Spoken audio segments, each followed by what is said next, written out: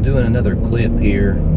About to go to Publix to see if I can get some buffalo dill chips, hamburger chips, pickles. So I wanted to see how the GoPro did it, picking up like road noise. I'm on Highway 280 here in Birmingham, and didn't get to go very fast in the Walmart parking lot back there, so I wanted to, now that I'm up to almost 60 miles an hour, I wanted to see how much road noise I had and how easy it was for you to hear my voice on the video. So anyway, I'm gonna start doing a lot of little trials like that, trying to get used to